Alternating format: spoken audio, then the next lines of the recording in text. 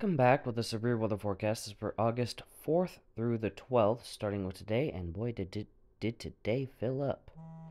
So let's get started. We got a marge of risk in parts of Montana, maybe a smidge of Wyoming and Idaho. Well, might try to expand into Idaho. Another marge of risk in parts of Nebraska, South Dakota, and Colorado. Another marge of risk in Texas and parts of Texas and Oklahoma. And finally, another marge of risk in parts of Tennessee, Kentucky, maybe a smidge of Illinois, Indiana, Ohio, the Virginias, Maryland, D.C., Pennsylvania, New Jersey, New York, Connecticut, Massachusetts, Vermont, New Hampshire, and maybe a smidge of Maine. Of all that, no threat for tornadoes, but something tornadic might pop up, probably in Nebraska. Got wind driven, and in only the Nebraska, South Dakota, and Colorado system having the hail threat. Day 2, with a marge of risk in parts of the Dakotas, Minnesota, Iowa, and Nebraska, and another marge of risk in parts of the Virginias, Maryland, and D.C.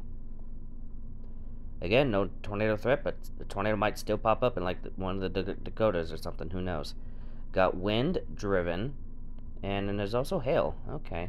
And then day 3, with a marge of risk in parts of South Dakota, Nebraska, Minnesota, Iowa, and Wisconsin. And this one's probably largely a wind, maybe hail threat. I doubt tornado, but a tornado might still pop up. And in a 4 to 8 day forecast, predictability mixed with potential too low. Interesting. So, with that does seem to be it for right now. Stay safe out there. See you in the next video. Bye.